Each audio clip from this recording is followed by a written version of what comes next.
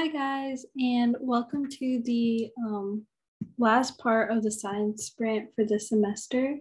Today we have Dr. Carlos Gawler, a teaching professor in the biotechnology program at NC State. He is also the advisor of STEM Journal Club and Biotechnology Club at NC State. This was his first semester teaching BIT 295, Biotechnology and Sustainability, which led us to creating science sprints as a way to get our community involved in thinking about sustainability.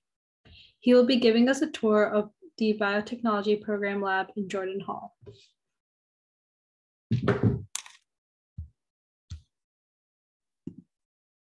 Welcome, everyone. And thank you for joining us on Friday. So how many of you have been in the labs in the biotechnology program? And just do a show of hands, or you can do a reaction. We've got one person. Anyone else? What do you think we do in the biotechnology program? And how is that related to electronic waste? And you can put it in the chat or unmute.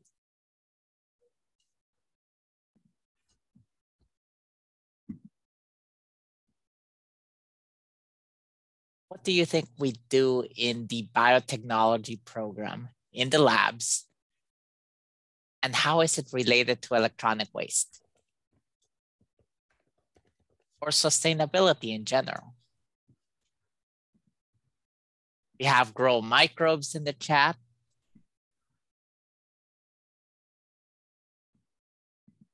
What else?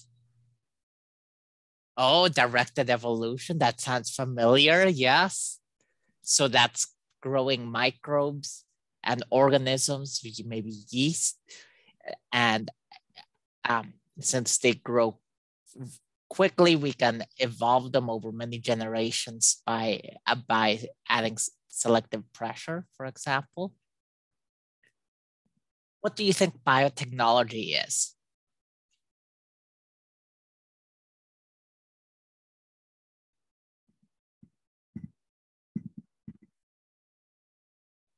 While you're responding, I'm gonna get ready.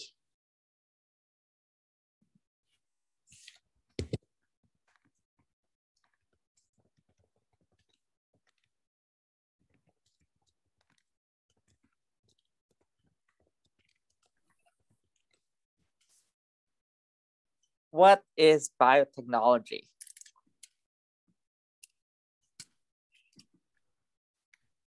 And what do we do in Jordan Hall? So let's do a quick tour.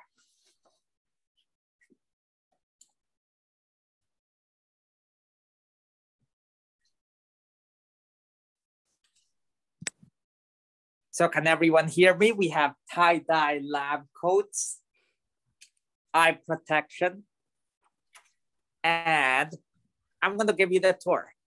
And we will start with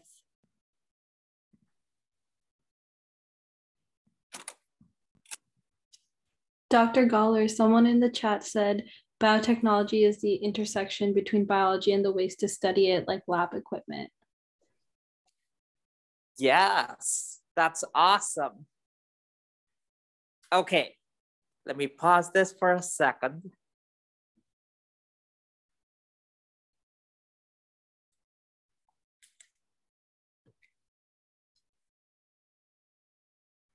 Okay, can you see, or is it blurry?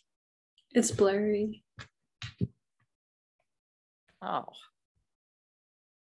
Okay. How about this? Still blurry, right? No, we can see you now. But the background is. Yeah. Okay. Let me just.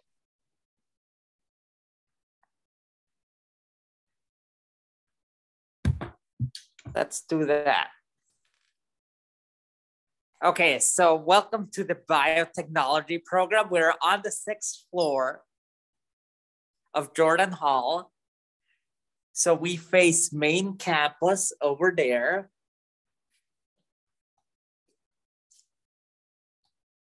Wolf Village. And then that's Western. We have a nice view. And on the whole floor are teaching labs and teaching facilities. And we will start with the first lab here, and I'll open it.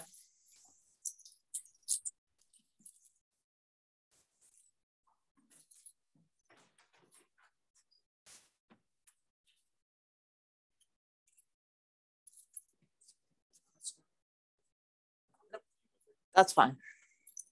So this is our lab, one of our labs. So that is Centennial over there, and you can sometimes see Hunt Library and other things. But the important part here is what we have in the teaching labs.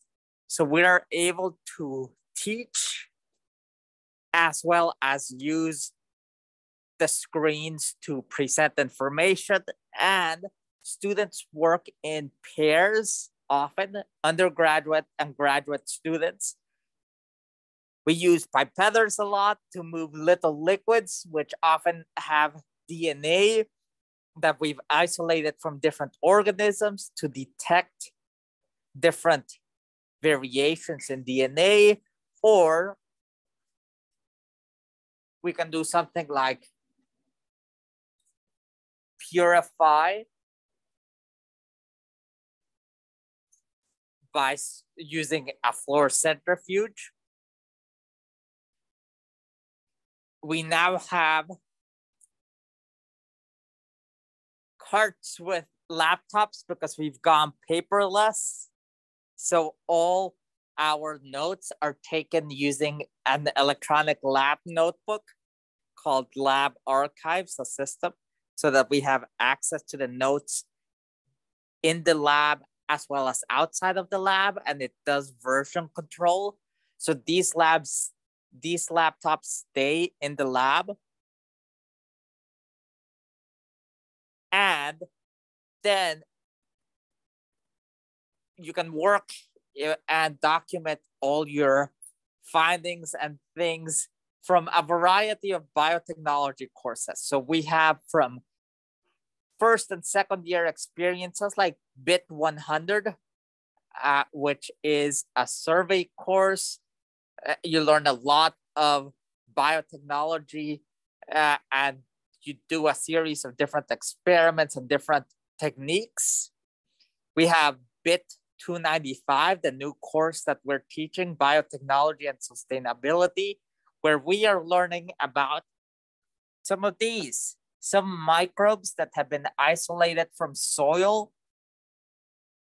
And the soil is rich in rare earth metals. And those are metals that are important for, or rare earth elements that are important for the production of micro devices and circuit boards that nowadays power lots of things we do. So this over here is an electroporator, so we can shock cells to move pieces of DNA into the cells by using electric shocks. We have lots of heating and water cooling devices you see in different labs, but we also have some different things. We have plate readers where we can grow lots of bacteria or different organisms in 96 well plates. We can inject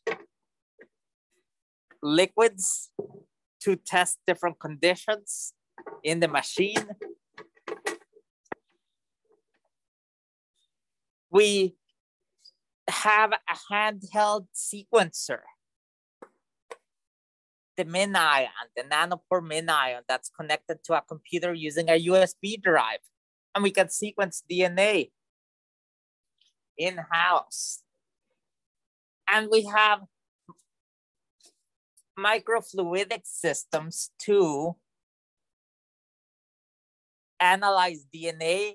And you may have learned about gel electrophoresis. Well, that instrument gives us, uses microfluidics to do, run tiny gels and really quantify how much we have, how much DNA we have and what size.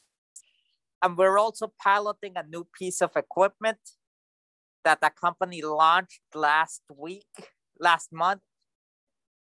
It's the Miro Canvas. And what you see over there is an array of electrodes. And what this instrument can do, it uses cartridges that are plastic cartridges that have a really sensitive bottom that sits on the electrodes and plastic channels. And using electric current, this instrument moves tiny, tiny volumes of liquid, like 1 or 2 microliters, using current, and it moves the drops. And then it's able to heat and cool. It's able to use magnetic beads to capture DNA. And it goes from DNA to preparing the DNA for sequencing. And all that to say that we can go from getting a swab or getting a soil sample or taking one of these bacterial organisms that was isolated from soil that may be able to, one of these organisms may be able to help us capture some of those precious elements in electronic waste and reuse them. We can grow the organism. We can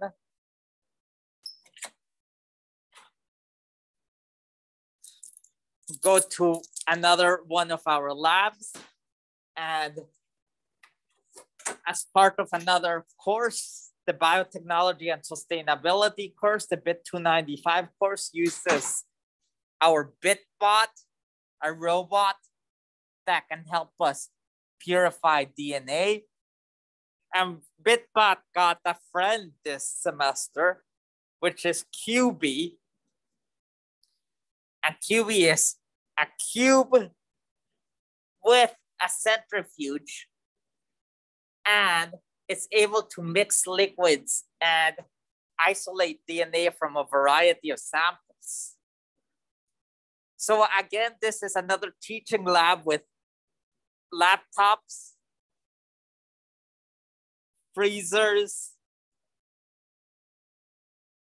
gel electrophoresis equipment, but also some different instruments like another robot, a pipetting robot.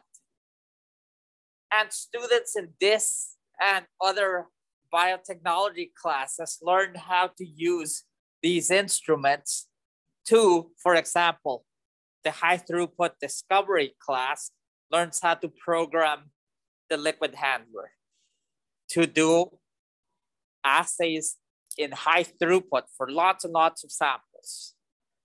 Or we can use QB to isolate DNA or isolate RNA. And this is just one of many classes we offer. Our classroom is built for teamwork.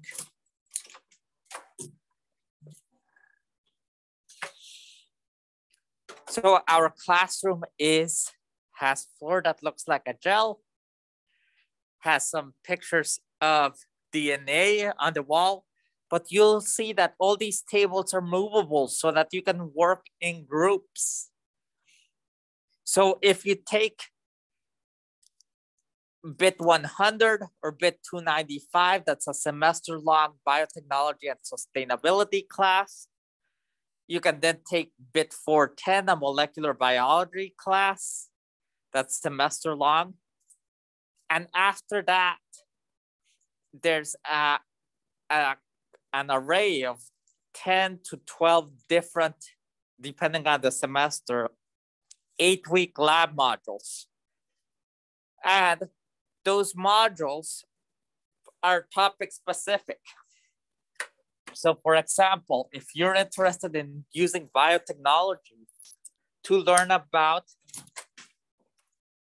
cancer research or growing cells, you may want to take the cancer drug discovery class with Dr. Saruji and learn how to use these microscopes and tissue culture, working in these hoods to take care of animal cells or human cancer cells. We also have a cell culture class that's taught over in BTech, what is a biotechnology class. And we have now several courses that are related to plants. So for example, I'm not sure what I'm gonna find, but we have classes that are like Jacob Dooms is teaching a class on plant genetic engineering. And in that class, we learn about maintaining plants, growing them in little plates to make transgenic plants. And these smaller hoods are for work with bacteria. And this one's for work with DNA and RNA to keep it really clean. So there's plant work.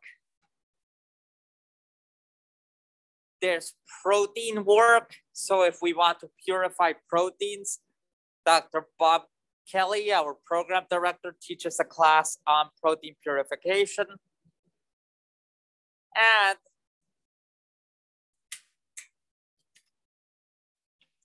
we also have a class that is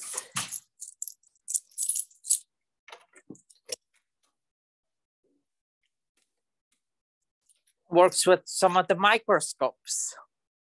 So we have a confocal microscopy class. Now we have an illuminating cancer chemical biology class. We have a class that's on detection of DNA with real-time PCR. And now we're introducing more classes with digital PCR.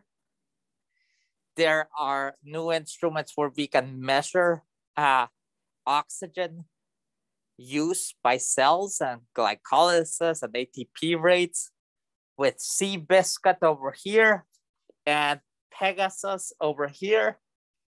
They did not get googly eyes, but they are okay. And as far as microscopy, Simba over here, the Lionheart, is an automated microscope. So think about this as a way we can use technology and courses to get involved in undergraduate research and learn a variety of molecular biology techniques. So hopefully that was a quick tour, but useful, giving you an idea of what goes on in the biotechnology program and how we basically serve the entire campus by offering classes that teach molecular biology to first, second year students, juniors, seniors, and graduate students and postdoctoral scholars on a variety of topics. And this is the prep lab where we prepare things for the hands-on lab experiences. So I'm gonna go back to the office and ask, what questions do you have?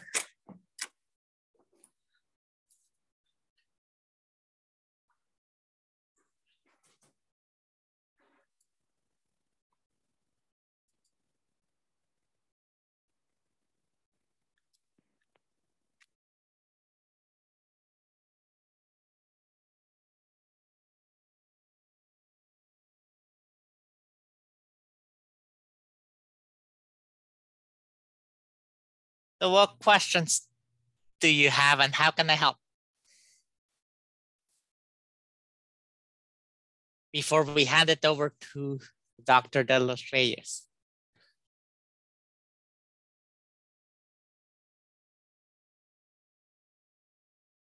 And if you come up with other questions later, just let us know. It's really a fun place because we have a variety of topics and courses. And I'm going to put in the chat some slides that have actually a video tour. And also shameless promotion, but we have a whole bunch of exciting courses. Ooh. So we have a question in the chat. What's the difference between biology and biotechnology? And it's, so biotechnology, we have a definition on our website that it's the use of organisms. It's a quote from our program director, Bob Kelly. Molecular biotechnology comprises a set of universal lab skills that complement academic preparation in disciplines impacted by the life sciences. So biotechnology is kind of a set of tools and techniques. That's why we don't have a major in biotechnology. And the goal is to use these techniques to investigate the natural world and create resources that will improve human health, equity, diagnosis of diseases, and industrial processes, and several different things. And I am going to run away because I have to start another call. But is that okay, Rabea? But if you have any questions, let me know, okay? So next up we have a presentation by Dr. Francis De Los Reyes, who is a distinguished professor in the Department of Civil Construction and Environmental Engineering at NC State. Thank you for coming, Dr. De Los Reyes. Thanks, Carlos. Bye. And I can also share some insights and answer questions on biotechnology. I'm also part of the biotech faculty, and you can see an application of that later on. So thank you all for coming, and you can hear me, right, Rabea? Okay. Yes. Great. Okay. Let me share my screen, and I do want this to be an interactive discussion. We have time later. Is that correct? I think I have 20 minutes maybe to present slides and then talk a little bit about global sanitation, and then hopefully we'll have a nice discussion, and go ahead and put questions in the chat as they come along, right? So we're going to talk about sanitation. We're going to talk about this guy here. I'm sure that this is what you wanted to talk about on a Friday afternoon, but this is obviously, what this is, and you use this every single day. But I want to go deeper into this, right? Into toilets and sanitation. And yes, we will use words like fecal sludge and poop today. And really, that's just part of what we call the sanitation service chain. So the chain starts on the left. You've got a toilet or user interface. And the toilet can be similar to what you're used to, like that picture before, or it can be a pan that's flushed to the ground. People sit, people squat, depending on the culture. There is containment storage. That's the next thing there. And then conveyance. You have to transport the contents, the fecal sludge, to a treatment facility where you can treat it and then maybe dispose of it somehow. Now, those steps in the middle, the containment, the conveyance, the treatment, are things that you don't see because they're just basically sewer lines, pipes under your house, under the ground. So you don't see that. But in many countries, that actually is quite visible. So this is typically, as an environmental engineer, this is what I do. I teach design of large wastewater treatment systems. This is an aerial view of a large wastewater treatment plant. And again, if you're in Raleigh, there's a plant in you know, false falls of the news area. Depending on where you live, if you live in Cary or Apex, they've got their own wastewater treatment facilities. And again, these are these giant pipes, giant sewer lines that convey the sewage, and you don't see them. And they're, you know, closer to the plant. They're big enough, like this main, that you can actually fit a whole person in there. Okay, so this is all underground. But like I said, in many countries, this actually is quite visible. So here's a collage of pictures.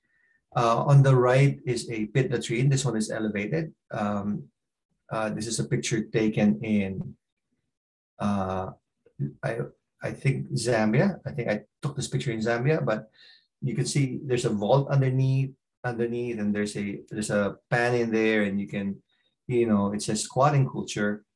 And then basically, you know, when the vault's filled, in the back there's an opening and people empty that out. And the way they empty some of these, the picture on the left is from Burkina Faso. I did not take that picture, but it's quite a well-known picture. This is called manual emptying, right? So people still do this. There's really no mechanized way of emptying. So they use a bucket, and people go down there and empty it out so they can use it again. And then the picture in the middle is actually from Kenya, where the sludge is basically transported into these barrels, and they're thrown, you know, near a body of water, like you can see here. And pretty much it's just not treated, right? It's just disposed of in the environment. Here's a picture of what's called a hanging latrine. Again, I did not take this picture, but a hanging latrine is basically you do your business, the waste goes down, you know, to the water underneath. And you can imagine this is all very unsanitary, right? The way that we think about the impact of this is through what's called an SFD. It's called a shit flow diagram, because it's a flow mass balance in engineering terms of all of the fecal material in a city or in any boundary. So this is for Dhaka, which is the capital of Bangladesh. On the left is all of the fecal sludge being generated. And then you can follow the arrows and see where the fecal waste basically goes. So there's a little bit of open defecation, that's 1% there. There's a little bit that actually goes to a sewer line. And that is, you know, some of it is effectively treated, but most of it is not. And so at the end of the day, if you follow all of the lines, only 2% really is treated to the extent, sorry, can you still see my screen? Okay, yeah. But something happened here. Yeah, but only 2% on the right is effectively treated, right? 98% of the fecal material is actually not treated well before it eventually goes to the environment, whether it's the, you know, soil or drainage systems or receiving bodies of water. So it's amazing, right? That this data is actually from a few years ago, but it hasn't really changed by much. So if you look globally, these are the numbers. You know, there's about, you know, 7+ billion people in the world, but 3.6 billion people have no toilets at home that safely manage their wastes. That's a lot of people, right? Almost 2 billion people still don't have basic sanitation services. In other words, they don't even have a toilet at home that can be called basic. Almost 500 million people still defecate in the open, and that's exactly what it means, right? They hide behind bushes, they do it in riverbanks and so on. So there's still a lot that of people that don't have access to basic sanitation. And of course, when that happens, you've got impacts, health impacts, as well as indirect impacts, sequelae. So obviously the direct impacts are infections. Here you can see on the you know, on the left here, you have fecal oral infections, diarrhea is the number one. Worms or helminth infections, right? Ascaris is a worm that infects and basically lives inside intestines, right? Hookworms and so on, and even insect vectors. And that leads to things like stunting or growth faltering, you know, and obviously the left column here is really number of infections that lead to deaths, right? The middle one is conditions that happen because of that. And that includes things like, lower birth weights, kids not growing up, as tall as normal kids. And that leads to things like impaired cognitive function. And then there's impacts on the broader well-being. For example, anxiety and shame. You can imagine if you don't have access to a toilet, right? You're embarrassed. And beyond that, there can be also health effects, right? You can just hold your pee in, right? In a lot of countries, women, for example, have to wait until it's dark so that they can go out to a public toilet or even out into the field. And there are obviously things that can happen when you have situations like that. Girls, for example, feel like that there are no facilities in schools. They don't go to school. And so on average, about 60 days per year, girls miss out on school. And that's got a big long-term impact on essentially how you can bring, girls growing up as part of the economy of a country. So these are all actually documented, and economists have done studies of this, and they have shown that for every dollar that you invest in sanitation, you get $4 to $5 back in terms of the benefits, looking at all the public health and economic benefits, right? So this is just another table that quantifies some of the disease burden, the number of deaths in a year that happens. That's on the left-hand side due to the different diseases. And then this middle column here is called DALYs, which is disability adjusted life years. In other words, the number of life years lost. And so this is 49.7 million life years lost every year because of diarrheal diseases.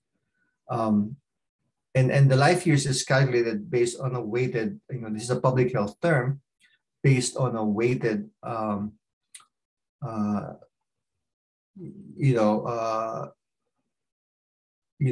accounting for the disability itself. So for example, if you lose an arm, you're still living, but that's equivalent to, let's say, 10% of a life year, right? So the quality of life is embedded in that DALY's term there.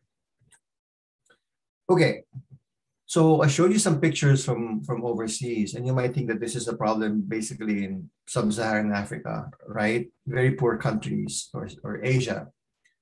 But it actually is also happening here in the US. So we've got more than 2 million Americans who live without basic access to safe drinking water and sanitation. This is a picture in West Virginia. You have people who don't have access to water at their house. They go to this pipe system and they collect the water in bottles like this. You have 1.4 million people who don't have access to indoor plumbing. They don't have a sink. They don't have a toilet.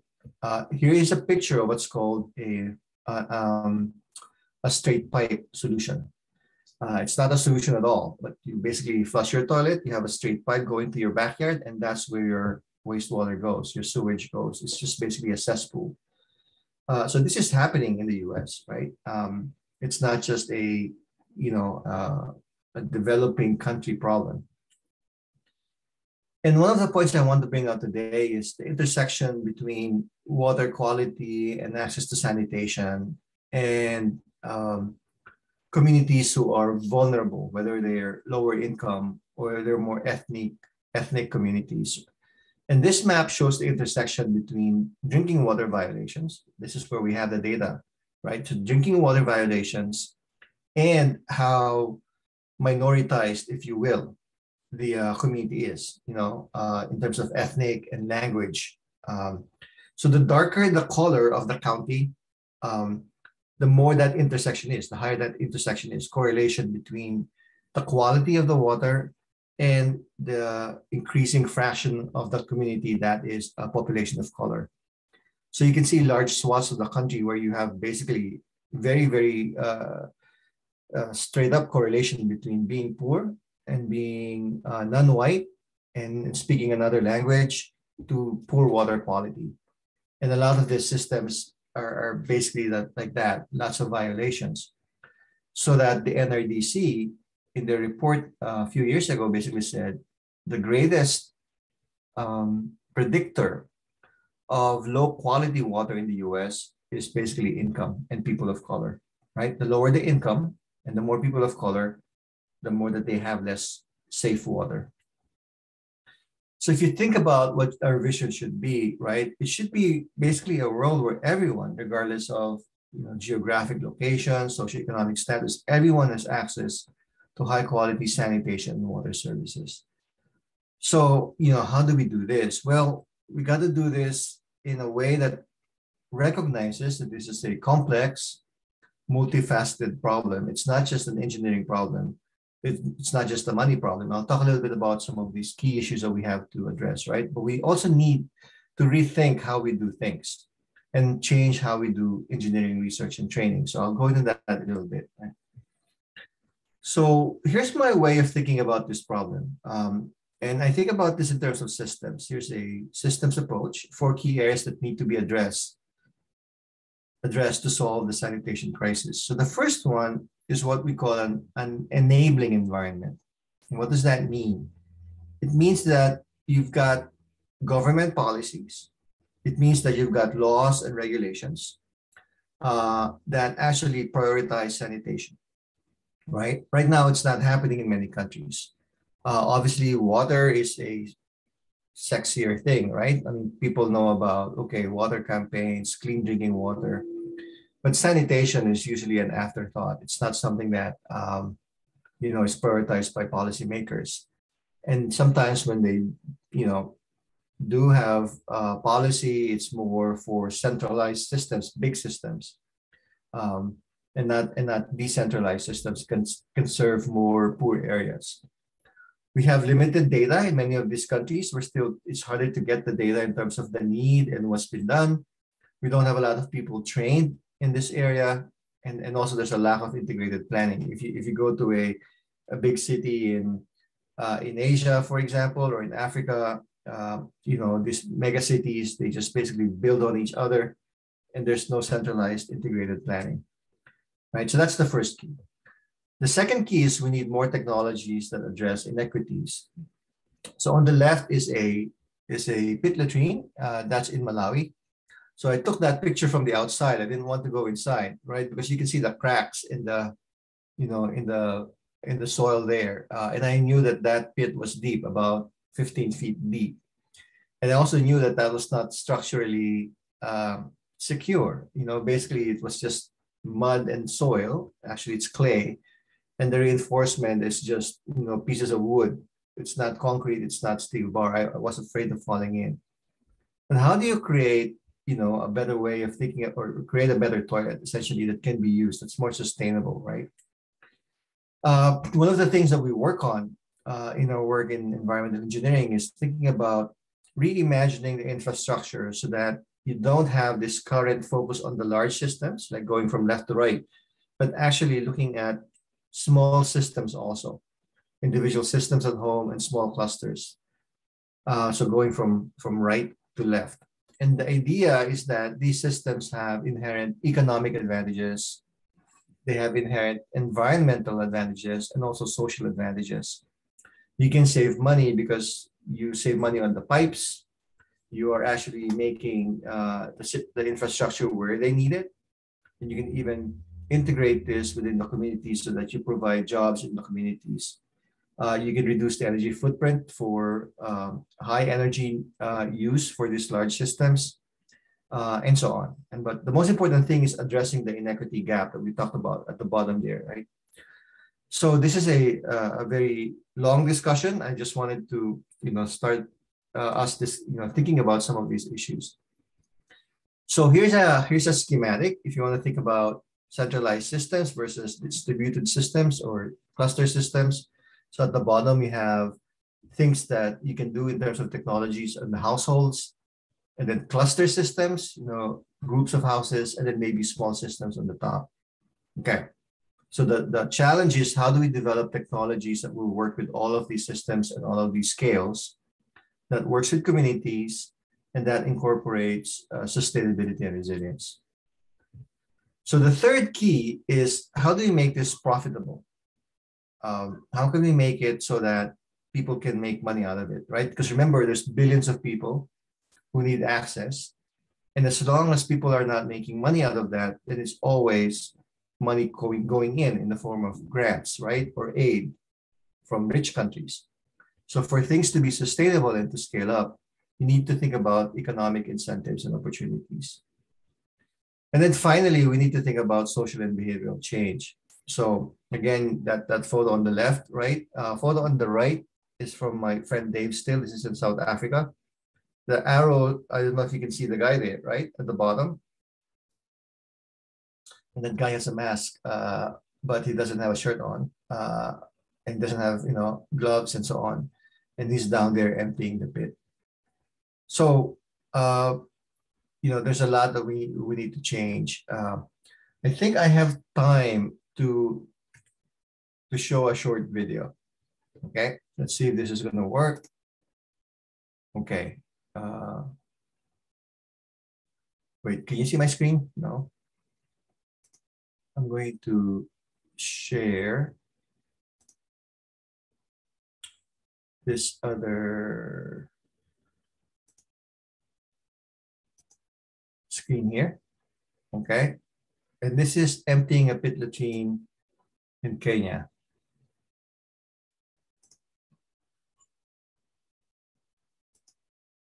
Sorry, let me share this again. Make sure.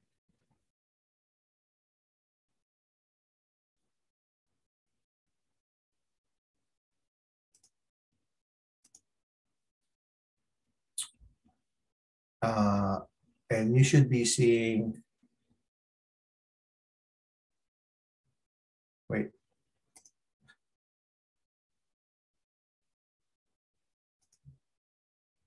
I'll pause it again, sorry. Okay, let me make sure that you can see. Okay, I'll just adjust the size of it. Okay. Promotion,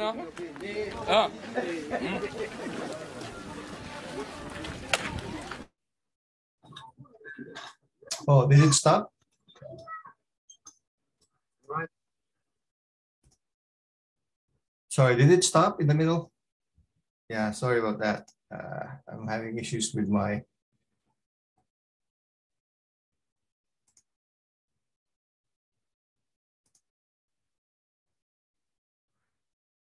Okay, let me make sure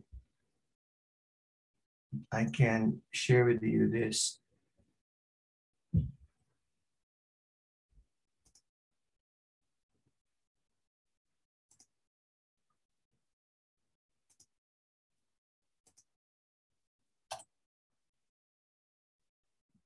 If it's a YouTube link, maybe you could send it in the chat and I could try to share it with everyone as well. Yeah, I think it's a Vimeo and it was working earlier. Okay, so maybe even if it's small, that's fine. Okay, I'll still share it. Okay, let's see what I can do here.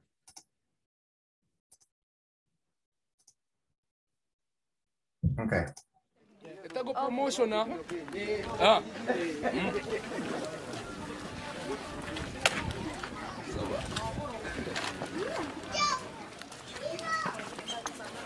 Why not?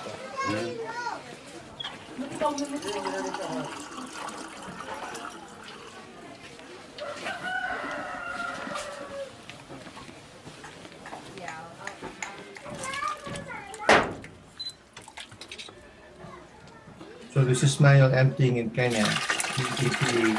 That's the fecal material. There's no gloves, right? There's no PPE, proper protection.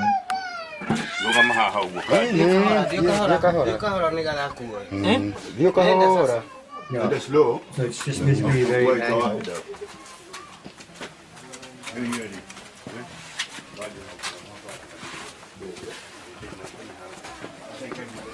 You can imagine you're dripping fecal material all over. Bamba dinga. Alikuwa anataka ubambe. Masih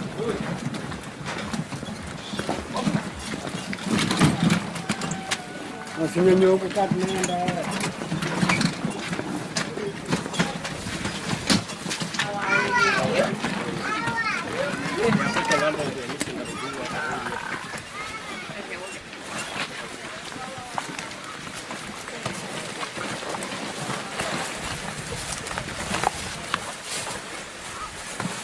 You can also see that the riverbank is the solid waste disposal, right? We got all of that.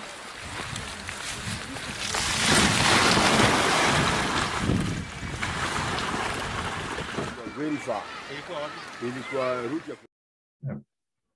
Okay. So there's a lot that we need to do, right? In terms of you know, making sure that you know, we can address some of these issues. Okay, let me just stop this then.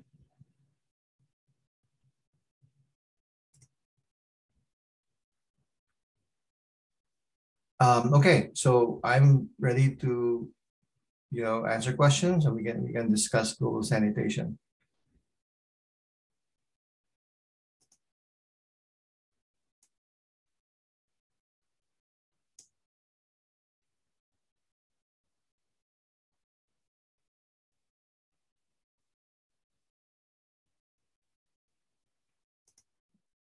I had a question to start off. What do you Sure. see as the future to make it better? Because do you think there could be like infrastructure in developing countries to help, or Yeah, so again, the way that we want to think about this is those four key areas, right? So we want to make sure that we create this environment where governments actually prioritize sanitation. In a lot of these countries, even though they put some money into it, if there are no policies that actually you know, put teeth in regulations, you know, there's got to be penalties for doing things like that, right? It's basically dumping a lot of fecal material into the river. That's not a good thing. On the other hand, if they don't have a choice, then that's what they'll keep doing, right? So on the one hand, you provide the infrastructure and the technologies, and then you disincentivize that kind of behavior, right? You make it illegal, and then you give people and businesses, you know, the right tools and the right technologies and the right incentives so that they do the right thing. So it's like a carrot and a stick approach there. And to do that, you want to make sure that you educate people. You want to have the technologies available. You have to have the, you know, the economic incentives available. So it's really an integrated approach.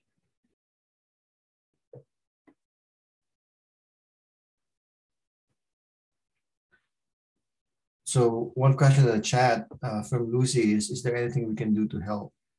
And in fact, I think, let's see if in my slides, I maybe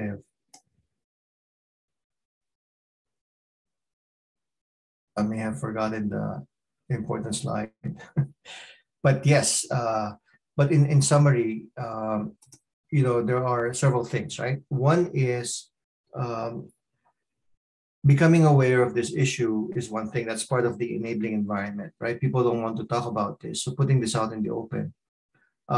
There are ways that we can contribute to NGOs and organizations that are working on this issue, whether financially or really knowing more about their work. And maybe, you know, it's possible that later on in terms of expertise, you can contribute expertise also to their work.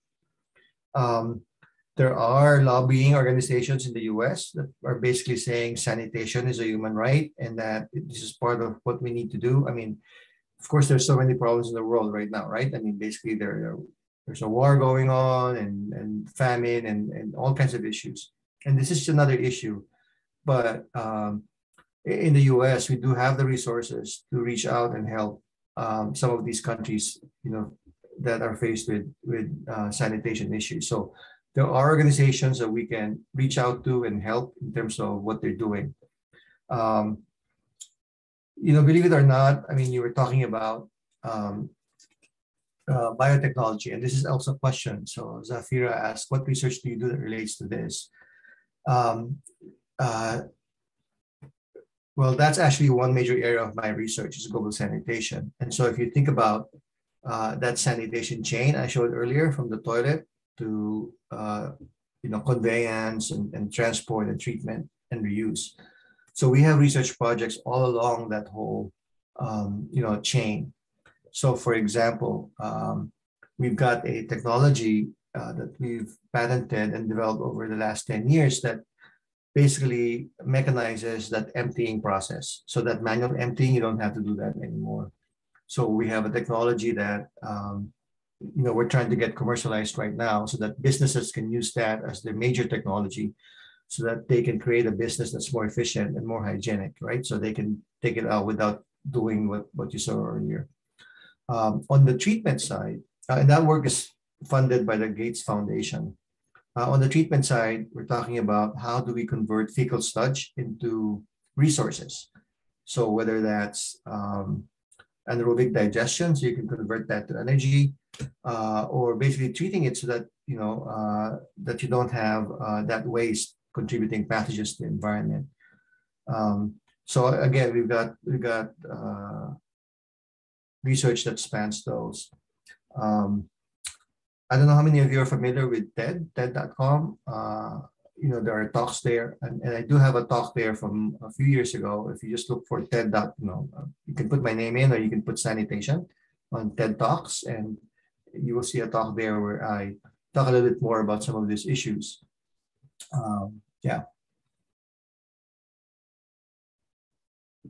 So let me just see what else is here. What environmental issues will require the most attention in the next few years? Oh, there's a lot really, and you can't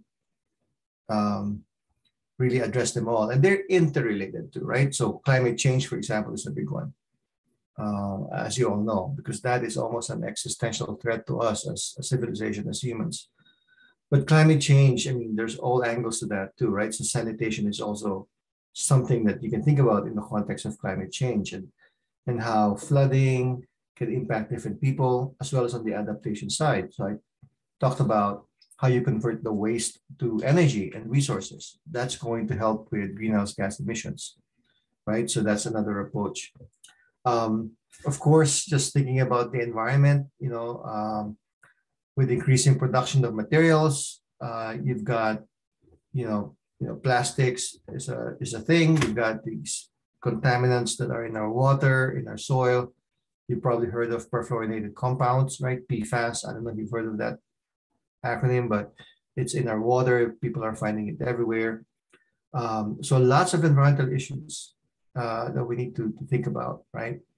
I chose to focus on sanitation because it's along the lines of what I've been trained on doing, right? Basically, it's environmental engineering and wastewater.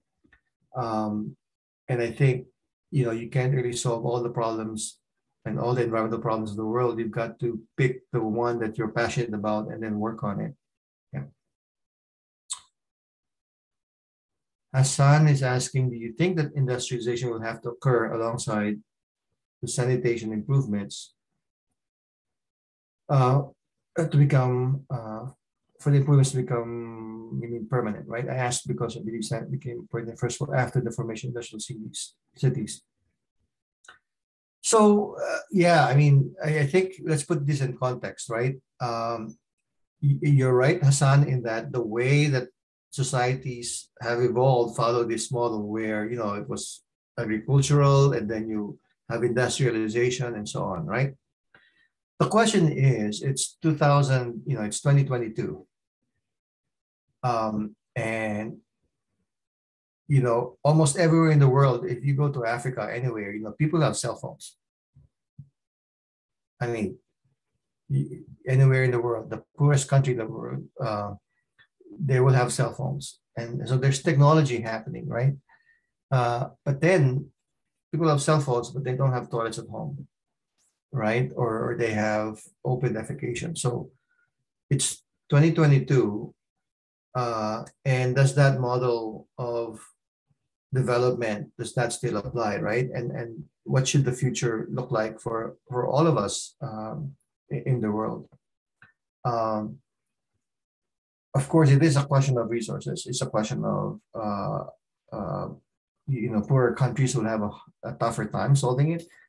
But at the same time, again, there are technologies that are available in these countries that just boggle the mind too, right? Like I said, cell phones are in Zambia, they're in Malawi, they're in Kenya. So there are leapfrogging technologies. We don't have to follow this linear, agriculture industrialization curve. We can think of a future where, the basic services, the basic infrastructure is available to the people. So I don't know if that answers your question, but it does require resources. Yeah. Oh, thanks, Rebecca, for that. Yeah. There's also I don't know if you're familiar with TED Ed. These are the animation, and so I wrote one on the history of toilets actually. So it's there. You can also take a look at that. And then I have one that's coming out also on water reuse. Like how can we turn our wastewater into usable water? But that's going to take a few more months before that's out. Yeah. Thanks, Hassan. Are there any other questions? I mean, in the chat, or do you want to just turn on your mics?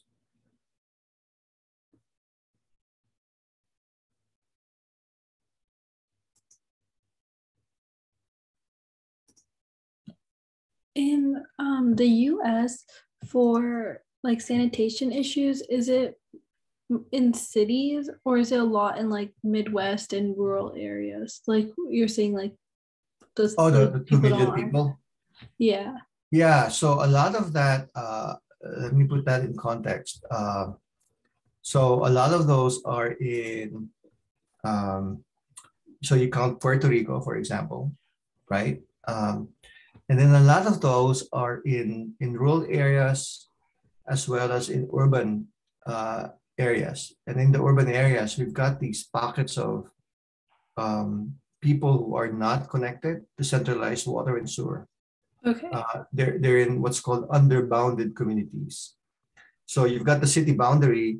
Sometimes it's a donut around them, right? So sometimes you've got subdivisions or urban communities that are basically all around them are developed and connected to sewer lines, but then they're not. So, and then you have what's called extraterritorial jurisdictions. So for example, city of Raleigh, right? The service area is bounded, and people who are on the fringes are actually, don't have sewer lines. And I happen to live actually in an extraterritorial jurisdiction. It's technically in Raleigh, but I'm not served by sewer. So I have a septic tank. But I live a little bit, in the Lake Wheeler area. I don't know if you know that. It's like south of Raleigh. And, for the most part, there are differences too, right? Some people live out there for the land, which is why we're here. At least my family decided that we wanted more space. But some other people are out there because that's cheaper to live in, and then they don't have the services. It's a combination. Also, Rabea, the homeless are counted there in that number. Okay. And then people in reservations and people like Native American populations, the Navajo, for example, hundreds of acres and they have no services. Right. Colonias along the border. And again, smaller rural communities. There's a famous case now in Alabama, Lowndes County in Alabama, where that picture was taken, that straight pipe picture that you saw. Yeah, so you've got these communities where basically they flush their toilet, it just goes out into their backyard, primarily because the soil is not suitable for doing septic tanks. So it's a technology issue, it's a funding issue. And there's the new infrastructure bill that's been approved, the Infrastructure and Jobs Act. And then some of that money is going to go to these communities so that they can have resources to solve those issues. Yeah. And I wanted to, maybe this is the slide that I should have shared earlier. What can we do? Reimagine the solution, deploy resources strategically, build community power, and foster creative collaboration. I know those are all general terms, but many organizations are working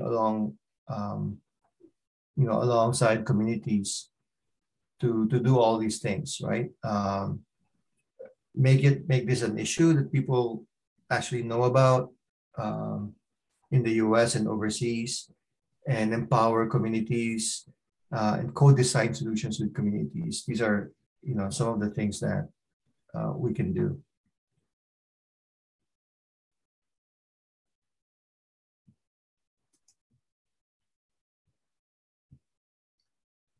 I think that's all the questions for today. I just want to thank you again for joining us and teaching us all about global sanitation. And I hope we can have you back on a science sprint sometime next semester or in the future. Yeah, thanks. And I mentioned earlier, I'm part of the biotech faculty at NC State. So my lab also does DNA and RNA work on solutions for wastewater treatment. Mm-hmm. So we basically, use some of the same instruments that Dr. Goller was showing in terms of asking, how can we influence the microorganisms so that they can convert our waste to resources? Okay. Thank you, everybody. Thank you so much. Thank you for coming. Okay.